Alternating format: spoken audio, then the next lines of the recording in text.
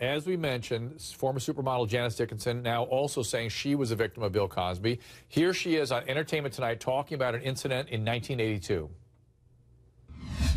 In my room, he had given me wine and a pill, and the next morning I woke up and I wasn't wearing my pajamas, and I remember before I passed out that I had been sexually assaulted by this man. The last thing I remember was Bill Cosby in a patchwork robe, topping his robe and getting on top.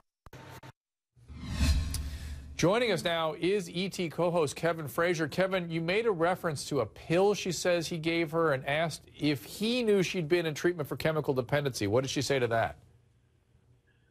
She said that, you know, she was having cramps, actually, and she asked for a pill, and she got the pill, and then she'd already been given wine. So it's very interesting that she had just come out of rehab.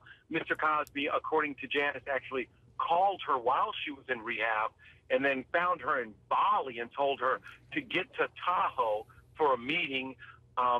She said she remembers being groggy and watching him take that robe off. And she described it very graphically to me when we first sat down. And so you listen to these stories, because I talked to Miss Tarsis the day before. The stories are eerily similar. Yeah. And that's what gets you when you listen to how the stories are the same, because, you know, both these women were women who struggled with alcohol abuse and other substance abuse. And Kevin, you know, Janice has been very open about having been a sexual abuse survivor, and so she makes a good victim. I mean, she understands that that's, you know, victims are re-victimized by people who can sense that about them, which is a crazy thing about humans. Now, Kevin also asked Janice whether she'd ever told anyone about this alleged attack. Take a look at this.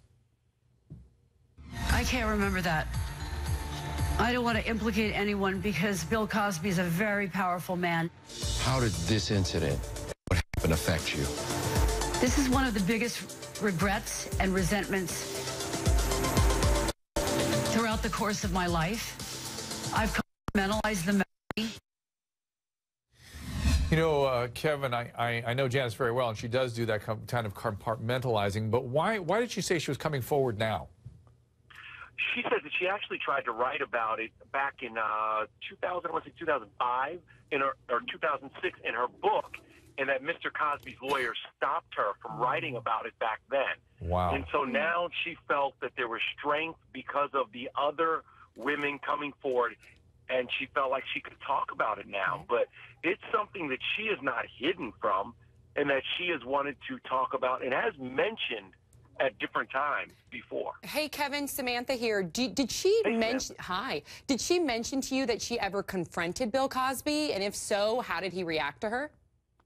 She said she did not confront Bill Cosby, that he had, in this incident, he had purchased a first-class ticket from Bali to Tahoe. She got there. After the incident happened, she woke up. He had purchased her a first-class ticket to New York. She said she got up and she said, I have to go now. I have to go home. And she got on the plane and went home to New York. Just like Miss Tarsis, she said she was so embarrassed and humiliated, and she felt like she was, in a sense, stupid for letting this happen. Yeah. And you will hear that. There we go. It's something that the other victims have said in their Well, and that's the way people that have been victimized, just, you know, if they rationalize what has happened, they feel responsible for having made it happen. Kevin, buddy, thank you so much. We'll look for the full interview tonight on Entertainment Tonight.